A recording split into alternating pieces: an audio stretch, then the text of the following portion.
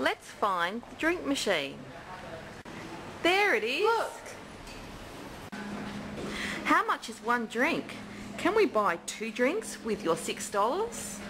Oh, yum. Look at that. I want that one. How much is that drink? $3.50. We want 2 drinks, don't we? Do we have enough money for that? Oh. You've got $6.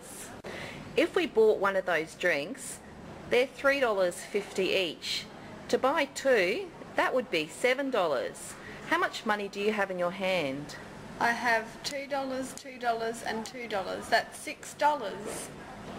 So to buy those 2 drinks, that's $7, but I've only got $6. So that means I'm short $1. So what drink can we buy? So we can either have the juice or the water because they're $2.50 each. So if we got 2 drinks, how much money would that cost? $5. So do we have $5? We've got $6. Okay, so we would actually get some change. Woohoo! $2, $4, $6.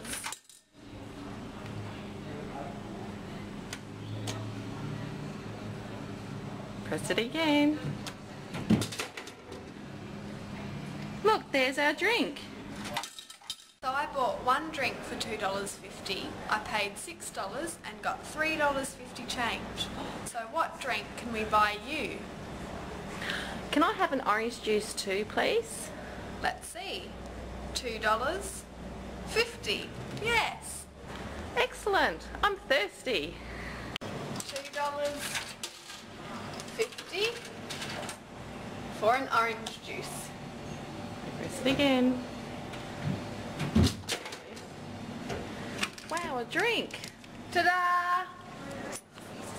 So how much money do we have left over now? $1. You've got 2 drinks and $1 change from your $6.